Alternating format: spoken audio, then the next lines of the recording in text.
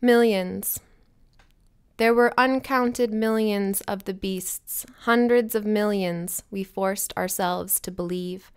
Frank H. Meyer, Buffalo Harvest. I can't force myself to believe in any old almanac, that the best days for fishing will come mid-March, that fog in January brings a wet spring. Most of my knowledge gets turned or upset. Even chickens aren't completely flightless. They can make it over a fence into the low branches of trees.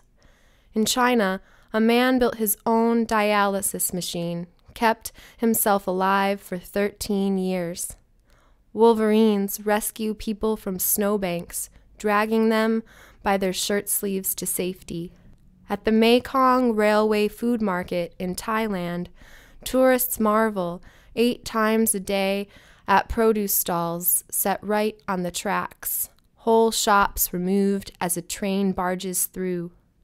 Like clockwork, the market reassembles. I always question the most rigid convictions. I only mostly don't eat meat. I can't trust a person who plays the lottery, believes in planning for luck. I think someone evil once said, "A single death is a tragedy, a million a statistic." I don't buy into the claptrap of despots.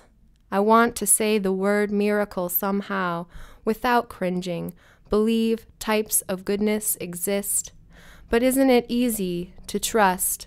The future arrives, the honeymoon happens, the baby is born with 10 fingers, 10 toes.